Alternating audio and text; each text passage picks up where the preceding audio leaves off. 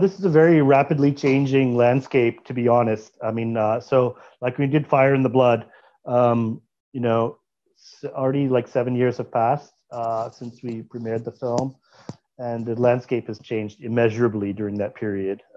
So it's very fluid. Obviously, now like Netflix and other platforms have become very big players, and there's a lot of attraction to working with them, which I would say are, first of all, that they often are bringing the financing for the film in one pot. So it's not like you have to cobble. Previously, we were often with independent films and documentaries, you're cobbling together the financing from different places, and sometimes that's quite tricky because it's a bit of like a house of cards, where things have to come at certain times, and you have to satisfy different masters. So there is a lot of benefit in getting the money from one financier, especially if they're also, the exhibition is sort of built into that. So with Netflix, they're producing the film, then they release the film on their platform. So you don't have to worry about that part of it. You don't have to worry about whether you're going to make a sale. It's guaranteed. It's all built into the money that they give you, and you kind of become a service producer in the sense you're taking a fee for executing the project.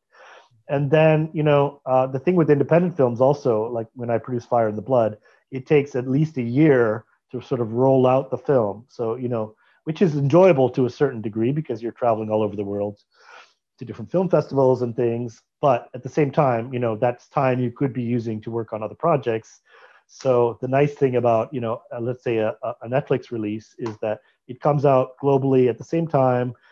You spend a few weeks of doing your promotions and press, and then you move on to the next thing. And, and also because there's no business requirement after that. So you don't have to continue, like with Fire in the Blood, I would continually to make sales. You would charge screening fees. There's educational distribution. There's airlines. There's so many things. It's a lot of work to continually kind of tend to that that project, and what they call the long tail, which means the business life of the project usually extends between 5 and 7 years, and can be much longer if the film sort of is very impactful.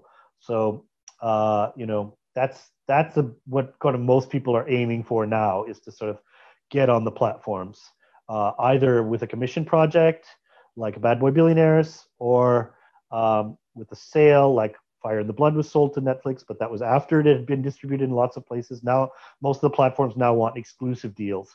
So that means if you sell to a Netflix, you're probably going to be giving up your right to sell to other people, or to have a theatrical release, or to, or educational distribution, all those kinds of things. So, it's tricky because in a way for independent films it's become more difficult, in the sense that,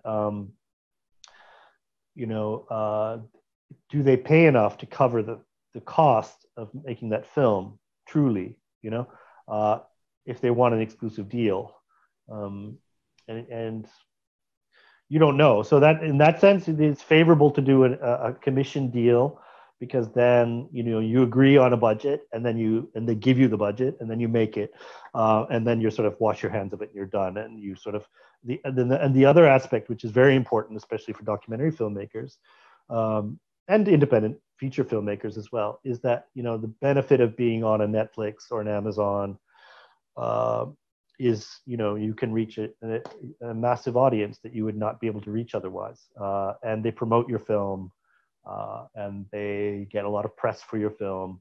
So you're reaching a lot of eyeballs, and ultimately, as filmmakers, that's extremely important to us. That otherwise, you're in a very niche kind of space, or even an echo chamber, and it is definitely satisfying to see, to read about, see people talking about your work and discussing the topics dealt with in your work, the narratives. Like when Bad Boy Billionaires was released, I went to a restaurant in Bandra, for dinner, and social distancing and everything. But, literally, like, the tables on both sides of me were talking about my film. That was a great feeling. You don't get that a lot in the documentary space. So, that's something that is really valuable. And I'm very happy that I had that platform with Netflix for two of my films. So I wouldn't underestimate the Power of benefit of that, or the pleasure of having that be the case.